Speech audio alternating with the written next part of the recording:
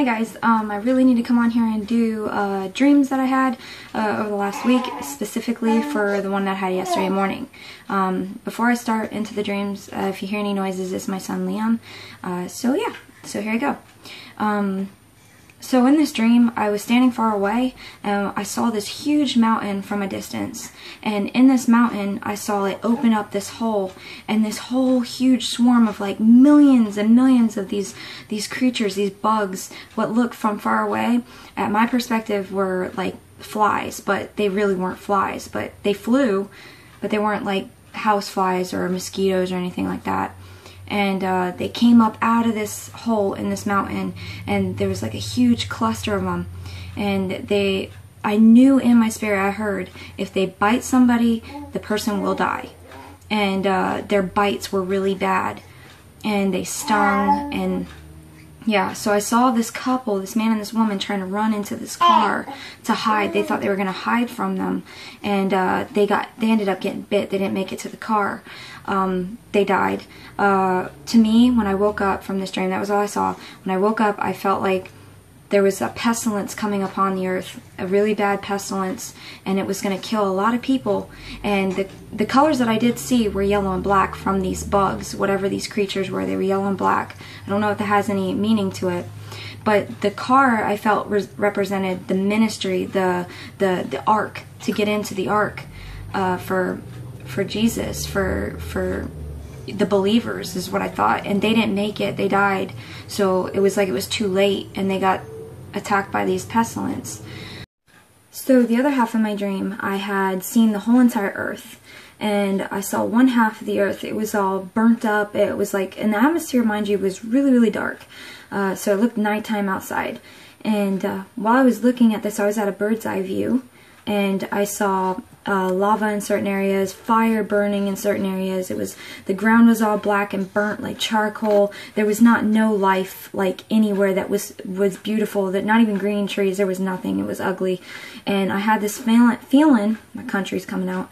I had this feeling that the darkness was coming out to the whole entire earth.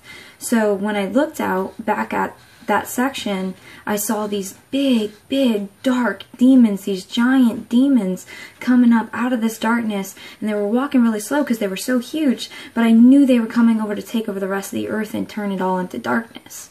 They were huge. They were burnt up looking. Their bodies were all like big and wide and just burnt up like charcoal. Their eyes had like charcoal eyes with a little bit of fire burning in them like ambers. They were just scary, ugly demons.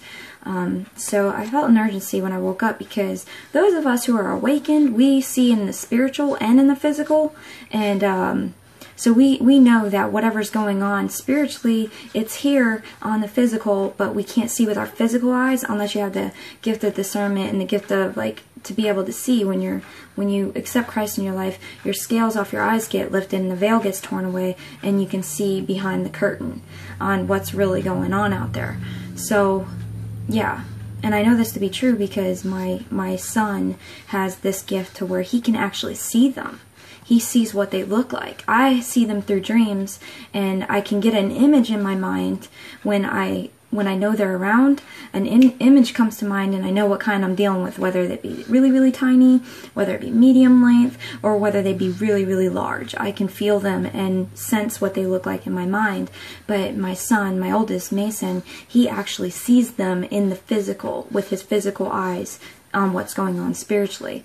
For instance, about a week ago, we went out of town, and when we were driving in the car, he told me that he saw this huge demon climbing on this fountain that was outside. They climb on buildings. He sees them. They can't touch him because he's covered in the blood of Jesus, and he believes on Jesus. And but yeah, so this stuff is true. So yeah, it's Ephesians 6:12. I'll link it in the description box for anybody that doesn't know that scripture. We do not wrestle against flesh and blood, but against the darkness, the rulers, the principalities in higher places. These are what we battle against. So yeah, I really wanted to share those dreams with you guys, and I pray all is well and blessed, and I love you guys so much, and bye!